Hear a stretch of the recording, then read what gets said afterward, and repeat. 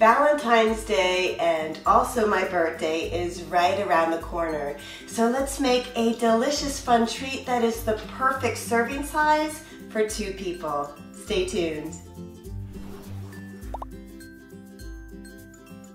Hi there, my name is Katrina. Welcome to the Organixx channel, where we have a ton of fun in the kitchen every week, creating delicious recipes. Today we're going to be making an almond flour chocolate chip cookie skillet. Let's begin. In a small bowl, we're going to add in 1/2 cup plus 2 extra tablespoons of almond flour, which is a wonderful gluten-free and high-protein flour alternative. Next, I'm going to add in 3 to 5 tablespoons of coconut sugar, just depending on how sweet you want your cookie to be. I'm also using a vanilla coconut sugar to up the flavor a little bit. For our spices today, I'm going to add in 1/2 teaspoon of Ceylon cinnamon, 1/4 teaspoon of baking soda, and 1/8 teaspoon of pink Himalayan or sea salt.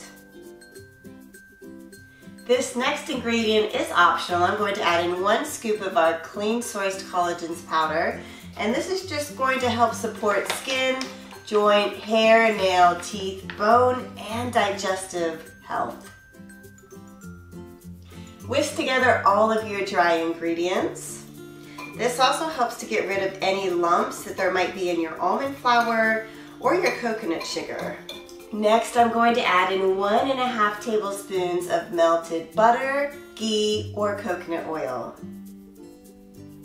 1 beaten egg. For flavor, I'm going to add in 1/8 teaspoon of almond extract, which has a super strong flavor, so just be sure to measure it out carefully. You could also add in 1/4 teaspoon of vanilla extract to this. I'm not going to. I use the vanilla coconut sugar and I think that will be just fine. Stir together your ingredients and then fold in 2 tablespoons or more of chocolate chips. You certainly could use stevia sweetened just to reduce the amount of sugar. In a greased 8-inch cast iron skillet, pour in your cookie batter and spread it around. If you'd like, you can sprinkle a few extra chocolate chips right on top. In a 375 degree preheated oven, bake for 10 or more minutes, just depending on how gooey you want your cookie to be. Cool on a cooling rack. It is time to give this cookie a taste. It is still warm. This coconut cream that I put on top is just melting all into it, so I imagine it's going to be amazing.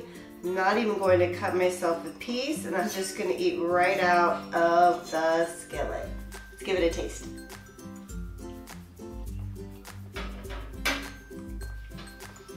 Oh my goodness. It's buttery, super flavorful. You would never know that I used almond flour. It's nice and moist. This is a definite winner. I hope you give this one a try, and I hope you have an amazing Valentine's Day. Thanks so much for joining me today. Hey, keep taking great care of yourself so that you show up as your best self for all those that you love. I'll see you next week. Bye-bye.